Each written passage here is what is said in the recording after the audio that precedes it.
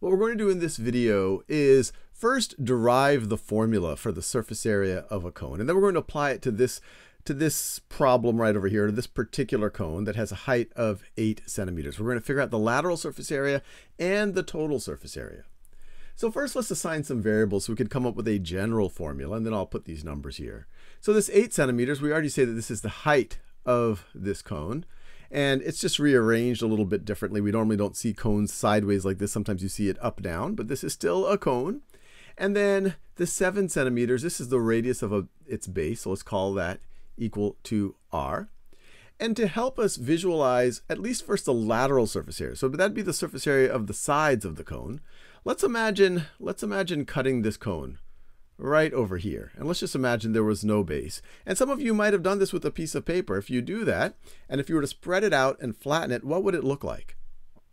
Well, you would have part of a circle. It would look kind of like Pac-Man.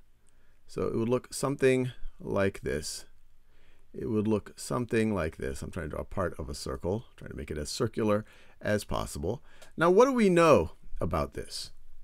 Well, if we wanted to find this length that I'm highlighting in purple right over here, I guess you could say this part of its perimeter, or this part of the entire circle's circumference, what would that length be?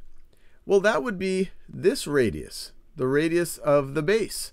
It makes sense. I have no more edge of that piece of paper. It would be that radius right there. So what is that going to be? Well, we know what the circumference of this base is. It is 2 pi r. So this length right over here is going to be 2 pi r as well. Now, what is going to be the entire circumference if I were to include this part here? Well, to know that, I would have to figure out the radius of this circle. Now, what is the radius of this circle? Well, that radius is going to be this slant height. Essentially, how long did I have to make this cut? It would also be the same thing as this length right over here. Now, how do I figure out that slant height? Well, I could use the Pythagorean theorem.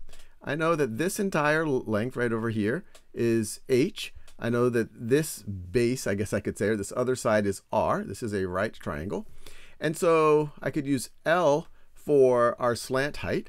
We know that L squared is going to be equal to r squared plus h squared by the Pythagorean theorem, or that L is equal to the square root of r squared plus h squared.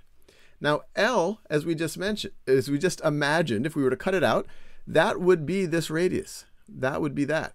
So what would be the area of, let me do this in a new color, of just this part that I'm kind of shading in the salmon color?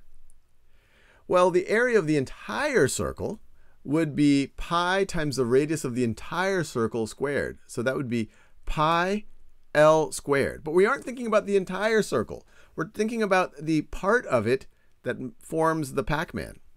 And so what would that be? Well, that would be the ratio of this pink circumference, or this pink parameter, I guess I could say, the 2 pi r.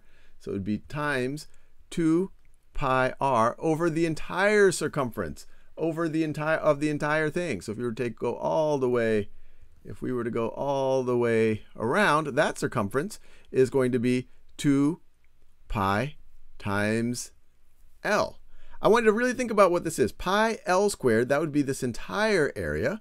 But if we were looking at that, then we wouldn't have a cone. There wouldn't be if we didn't have this cutout here, you wouldn't be able to pop the top up. We always know that this radius of the base, to form the cone, it has to have a smaller value than the slant height. And so we know that this purple part of our entire circumference is not going to be the entire circumference. And so the area that we're thinking about right now, it's the ratio of the purple part, the purple circumference, or part of the circumference, to the entire circumference of this circle. And if we look at that, this is going to get us, this is this L squared. One of those L's will cancel out right over there. The 2 pi's cancel out. We have pi times our slant height times our radius. Or another way to think about it, because this is going to be equal to pi. We know our slant height, or I'll write pi times our radius, and our slant height, I've just switched the order here. The slant height is r squared plus h squared. Now in this particular example, this would be pi times 7 times the square root of 49, that's 7 squared, plus 8 squared, plus 64, which is equal to 7, let me write it this way, 7 times the square root of 113 pi. And if I wanted to write that, well, I'll just leave it there, and let me get the units there. That would be square centimeters. You could also put that into a calculator, and if they said round to the nearest unit, you could round. But this is a more exact answer of the lateral surface area, just if we were to go around the side of the cone.